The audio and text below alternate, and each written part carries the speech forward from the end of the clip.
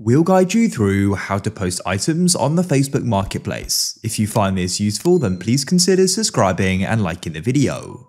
Perhaps you've got something to go and sell, and so you want to go and sell it on Facebook. To go and get started, we need to head to the Marketplace. You should be able to go and see it in the bottom or top bar on Facebook, and you can tap on it. Alternatively, tap on the menu option over to the right at the bottom or the top, and then you can go and click See More and find Marketplace.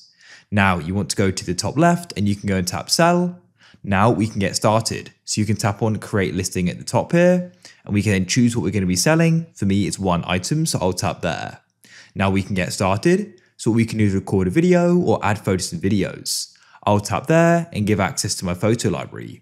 You can also go and open up the camera now and take some photos. Select the photos you want to use and we can press Done, and there they are. Now what we can do is go and add a title. You can go and type in a price and choose the category. Then you can select the condition and you can go and add in a description, adding any important information. When you've done that, you can go and choose the location. So you can go and press edit there and go and put where it is. Then click apply and it'll go and be updated. You can add in more details as well. For example, the network provider, if it's unlocked, the device name and the brand.